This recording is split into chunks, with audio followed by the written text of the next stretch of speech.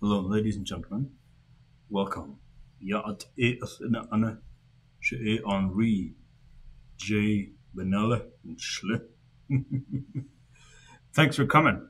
So, the usual updates I have here on the channel is that I'm bringing you close as possible to the chip fabrication process. Well, specifically, quantum chip, quantum spintronic chips, and they're not semiconductor chips, but they do have some metal oxides on there, but they're not. They're not necessarily CMOS either. We don't dope these devices. Anyways, so it's just enough that you can see the end result and what it looks like. So that's the usual update. But the other update is I have been I've recently participated in a podcast from the UK called Barrington James Podcast, and I had a discussion with them talking about the transition from living on the Navajo Nation, doing Navajo things, doing things on my own, and living out in the wilderness, transitioning from that, and then doing things, learning things, and then getting what is the word? Transported. It sounds wrong.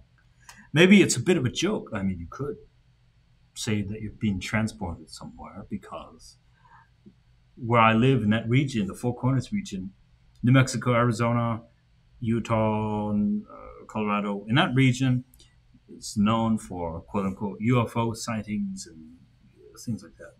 Area 51 is actually just right up there to the west of where I live. There's a place called Nevada. Nevada is just right there next to Arizona. So, I mean, people make jokes about it. We always make jokes about it where I'm from, but that's just how it is. Anyways, to say that I'm being transported or have been transported somewhere by means of a UFO, just kidding.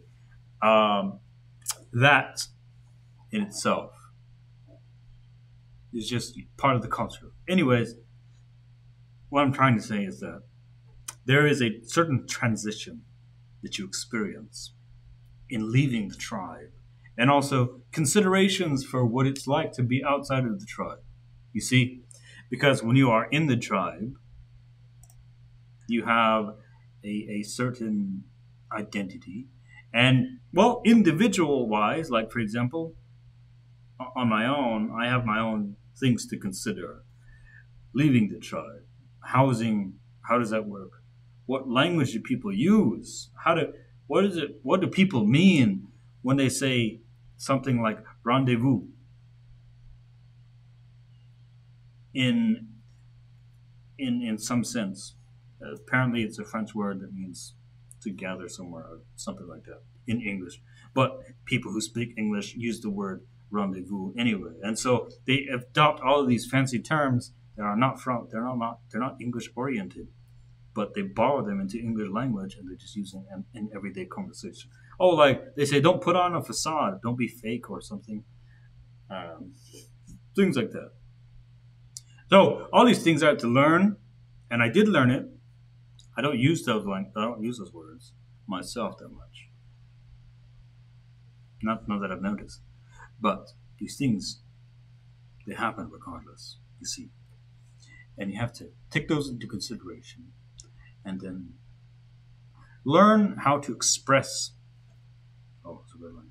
You learn how to express what you're trying to say in a certain way, because if I say it without context, or if I say something without giving some background info, or at least trying to make it digestible for the broad audience that is mankind in my immediate vicinity, or even on the digital vicinity, as I would now call it, the internet. Me being new to the internet, that kind of thing. These were more or less related topics that we discussed on those podcasts. And also, how does all of this linguistics relate and connect to quantum technology, my research work on the quantum hardware, and how do we use that to actually not just study it but also develop it and advance it, and then also train others. These things are topics of discussion that we had there. So very fruitful, I think, and it's just really a matter of learning.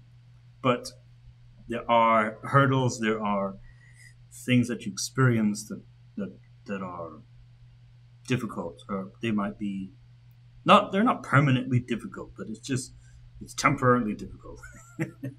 You experience it for a short period of time, and then you overcome it, and then there's a learning technique in order to do that.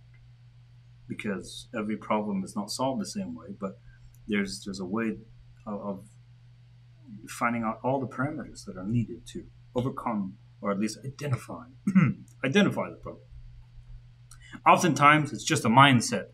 It's a mindset of how do you think about something, and there's a consideration in those thoughts, those ramblings of the mind on like what is possible, how possible is it? Is it me that you're looking for? Just kidding. If you are having maybe discouragements of some sort, how do you overcome these things? So yeah, not that deep, not that philosophical, but still, it's worth mentioning somewhere. So I did. So we did talk about this. So we'll get the podcast out soon with Barrington James, and then it would be posted here, I believe, not on my channel, but on a different channel. You'll see it posted here and there, but I'll kind of reiterate those things. And then the other thing is talk about some extra projects got related to those. But yeah. Anyways, here on the channel, I have some things I want to do. Some of those things include a list that I have, more like a backlog of video ideas pertaining to quantum chip design, and some miscellaneous things like tape-based microfluidic technology. And I mean, all of these things are related to low-cost, sustainable practices for building and exploring technology at the nanoscale. So, nanotechnology and quantum technology, as you know, they are somewhat intertwined indefinitely, if you might say that. If you could say that. But regardless, there's a way to design this as well and make this possible, because when we design chips and build structures in the laboratory or in any setting, there's some constraint to consider. But how do you build a chip? That's what I want to talk about. Like K-Layout is a specific program. It's open source. You can draw lines and geometries and things like that. And then, on the other hand, in the Python programming setup, the environment, you can actually use a library such as Shapely. There's another one called Turtle. So these programs you can actually use to generate a design. And right now, what I'm trying to do is use these generative design, reiterative patterns, and so forth to actually create the design file, the flavor that will go and turn this G code, the set of coordinates called a G code, and then make it usable in a lithography machine. Because a lithography machine actually does use a sort of G code that we call a GDS file or GPF file if we're talking specifically about Wraith nanolithography or Wraith e-beam lithography machines. So I believe it is more or less the same for laser lithography systems. So if you really want to understand how to build a chip from the ground up and then also build your own lithography system, you kind of have to understand what these things are and the terms that are associated with those techniques. So file flavors, big word there. I made that word up.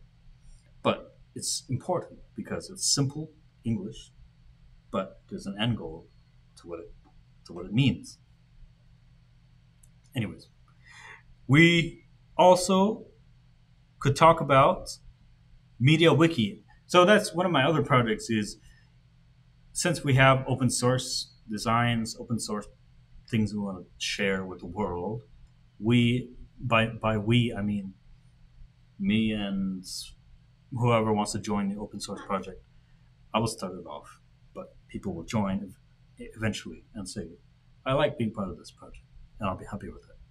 But there are things I'd like to talk about specifically on this design aspect, which is taking a documentation, sort of like a tutorial, that is put onto Media Wiki. So Wikipedia format, it's a Wikipedia format of documentation. So you take all these high quality pictures, you can upload it to something like Flickr. Flickr is an open source, sort of like a repository. You can make an account there, build an account, and then take pictures with your phone, upload them, or you can render something in Blender, an open source modeling, like 3D modeling program, and render really high quality, even like 16K drawings, images of something that looks realistic, like photorealistic, or it could look just like just some minimal texture 3D object. It kind of flat. It looks kind of flat as far as the texture is concerned. Something like that. Render the image. You can upload on Flickr for the world to see, and then you can choose to make it open source. You could choose to make it, what is the word, public domain, or something similar, so that people can use it freely, and your name is pretty much attached to it. People will know where it comes from. So especially when you really customize it, and then people start to get familiar with your design aspects. You as a designer, as a fabricator or a builder, a person who has a vision for something for the long term. So that's the whole idea, is being able to take that, place the documents together, place it in a page called a Wikimedia page or Media Wiki page, and then use that format to show the world how to do something formally. And you can actually search it up easily on Google. So this result will always pop up on Google somewhere, and then people can learn, and you make your contribution to the world, whether it's scientific or otherwise. So that's the plan, to show how to do this and how to take advantage of these techniques for those of us who are open source minded. And then we'll also talk about specifically, a bit more specific, which is Qiskit metal. Qiskit metal is, of course, used for quantum chip design, and it's open source as well. We can use that to take in the constraints that are considered in quantum chips, and then use that as a way to show people how to form the open source codes. So the thing is, the source code, there are no tutorials available in video format on how to create source codes for Qiskit metal, but that is the plan. The plan is to produce some video tutorials on how to do that. So I'll get to that here soon. That's going to be coming up more recently, I should say. I plan on doing that sooner than later, but that's one of the things. That and some other linguistics topics related to Navajo language. Yes. So, and I'm supposed to head to Texas this December 2023. I will be in Texas to talk about quantum education in the Navajo language, and perhaps even somewhat on topics related to my research, my PhD research. So that's what we got for now, and we'll share more later. And I thank you all for coming. Take care out there, and have a nice day.